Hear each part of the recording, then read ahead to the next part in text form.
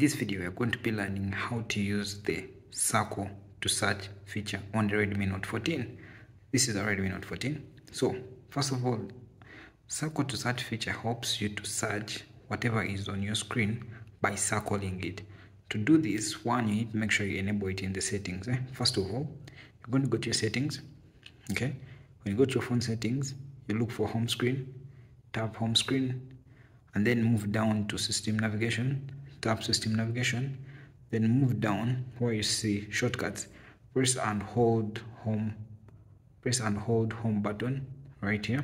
So you're going to tap right here, and then you select the circle to search. Okay, that means when you press and hold the home button, you are going to be able to use the circle to search feature.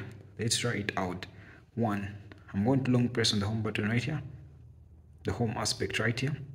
Long press the home aspect like this, and then this comes up to search. Circle the thing that you want to search. For example, I want to search this. You see that? So it actually gives you the result down here. So you see the image displays the icon for Google Play Store, and the result is at the bottom of the screen. You see that? That is the circle to search feature in use right there.